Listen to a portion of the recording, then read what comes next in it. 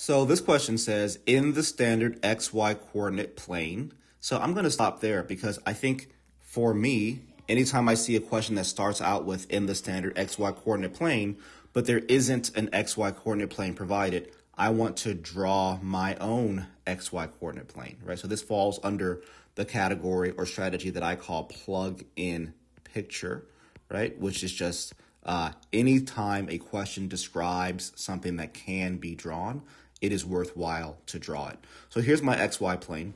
What is the midpoint of the line segment that has endpoints 3, 8? So I'm going to mark out 3 on my x-axis, and I'm going to do my best to make my y-axis markers equidistant to how I marked the 3. So that's a 4, 5, 6, 7, 8. I know it's not going to be perfect, but I'm just doing my best to get it as perfect as I can.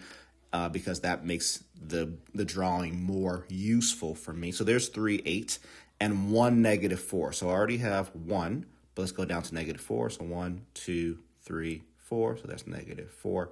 So here is 1, negative 4. So my line is here. And the midpoint I know has to be somewhere in this area, right? So let's check out our answer choices. So choice A says negative 2, negative 12. Well, negative 2 and negative 12 is way down here, so that's nowhere close to where we want it. B says negative 1 and negative 6. Well, negative 1 and negative 6 is way down here, so that's also nowhere close to where we want to be. C says 11 halves. Well, what is 11 halves?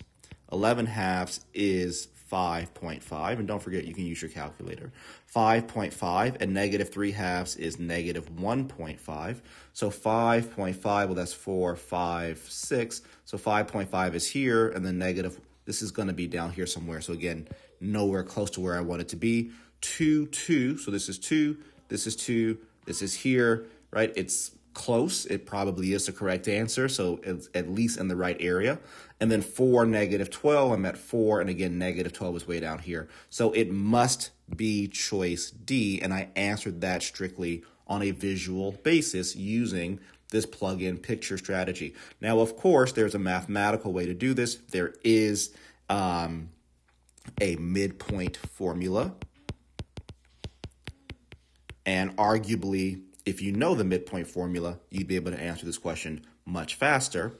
But the midpoint formula is just, it's the average of the x values from the endpoint, so x1 plus x2 divided by 2, comma, the average of the y values from the endpoints, so divided by 2. So my x values, right, were 3 and 1. So I just say, well, that's 3 plus 1 over 2, which equals 4 over 2, which equals 2, right? And then my average for the y values, my y values were 8 and negative 4. So I just say 8 plus negative 4 divided by 2, which is equal to 4 over 2, which is also equal to 2. So again, my ordered pair would be 2, comma 2. So again, confirming what I saw visually, that 2, 2 is the correct answer.